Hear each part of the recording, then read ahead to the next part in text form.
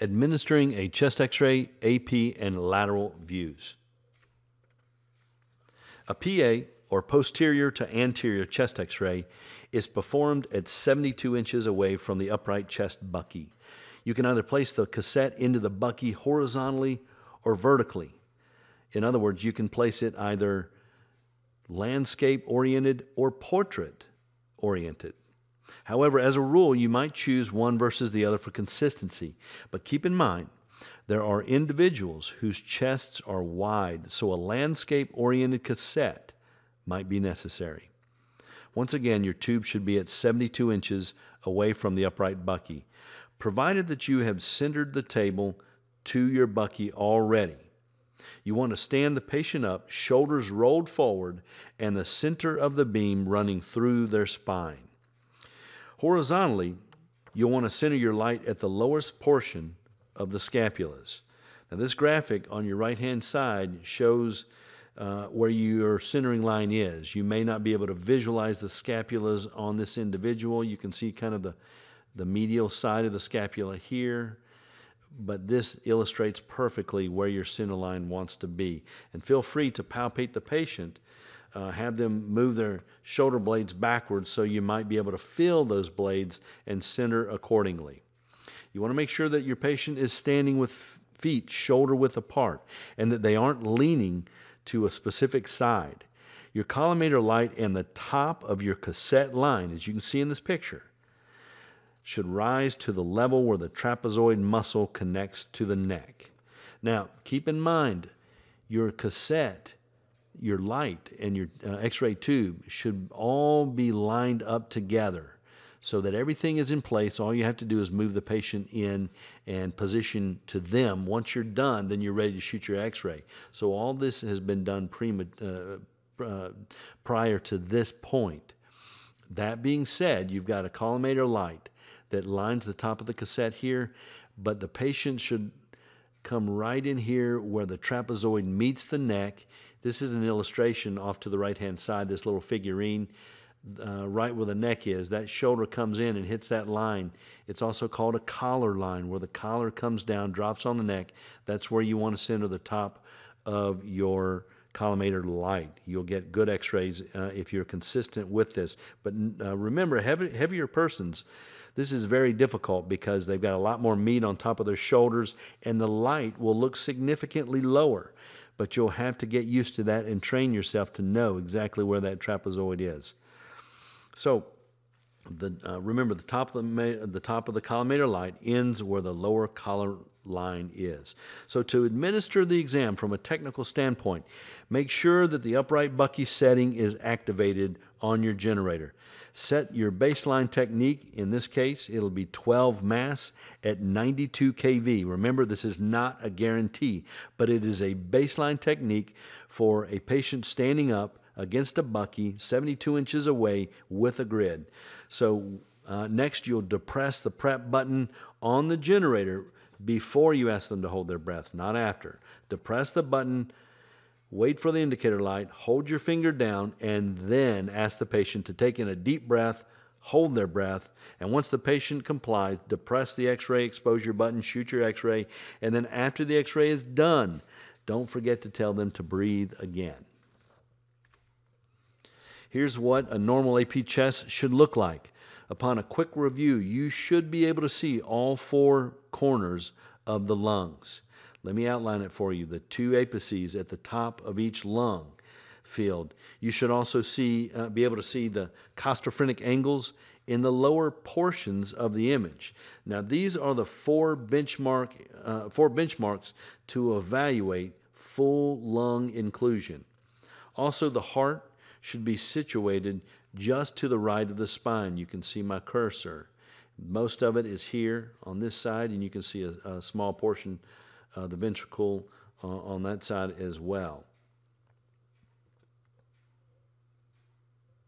Chest x-rays are displayed as if the patient is facing us in anatomical position. So the right lung is on the left, on your left, and the left lung is on your right. The heart, as you know, it's situated on the left-hand side, so you can see it leaning to the right. and the aorta is also just above the heart. Here you can see it overlapping the spine, but it is above the heart, slightly to the right-hand side, your right-hand side. So you can orient yourself to your image by using these markers to look at each and every film.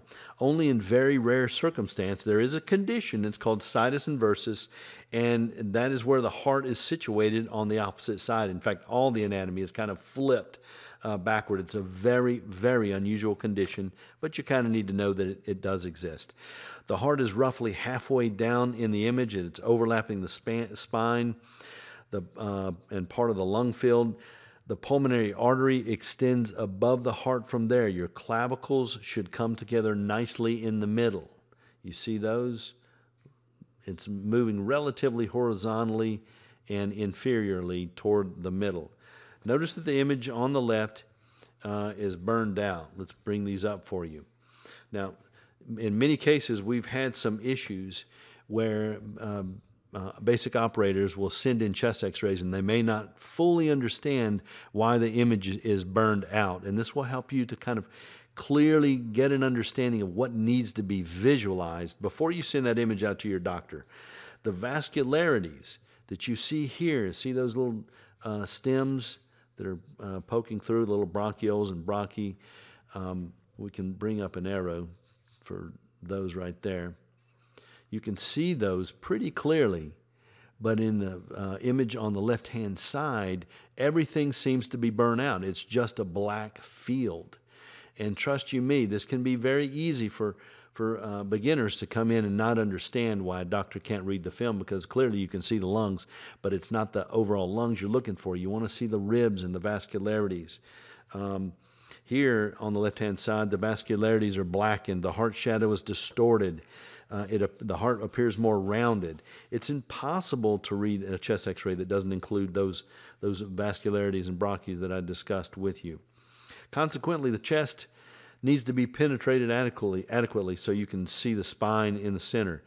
And the underpenetrated film on the right-hand side, that limits the physician's ability to determine fluid levels, or the heart size. You've got possible fluid that can be around the heart and other issues. So you've got to be able to see a well-balanced image where you can see part of the spine, you can make out all portions of the lungs, and you can see the lung field, the tissue itself, as the striations and the surfaces here. So compare these images, the contrast and the density, and understand that this in the center is an optimized image. There are a couple of other things you do need to know when you're evaluating your images. There are conditions or incidences where surgeries may have taken place, and it makes it difficult to determine if you have the entire lung field on your x-ray. A pleural effusion or excess fluid that builds around the lung, it collects on the lower part of the lung. It can create an area that appears whited out. In your image on the left-hand side here, you can see that one lung looks significantly higher than the other. But in fact, it's simply for the fact that there is a full lung here, but it's covered in fluid. So you may think that you got all of this lung in the field when indeed the lung comes way down here, and you may actually have cut it off. So be mindful of the patient's history if you see something to this degree. So I'm going to mark this to see, first of all, you want to make sure you mark your images right to left. And then also the image on the right-hand side, that is a situation where the patient had a lobectomy. And when they have one of their lobes removed from their lungs, one of their 5 lobes removed from their lungs, then it can also create the situation where the lungs are actually higher than they should be. So that being said, there are circumstances where you have to be paying attention to make sure that you get your angles all on the image. Okay, so for the left lateral exam, your tube should be 72 inches away from the bucky. Have the patient stand with their left side against the upright bucky. with both feet shoulder width apart. Their hands ideally should be holding a stabilization bar, and you should, if this is not possible, you should have them have their hands placed on their head with their elbows out in front of them. Make sure that their shoulder line or their scapula lines are completely perpendicular to the bucky. And you can see in this individual's circumstance that there are red crosshairs that indicate where the center of your x-ray beam is.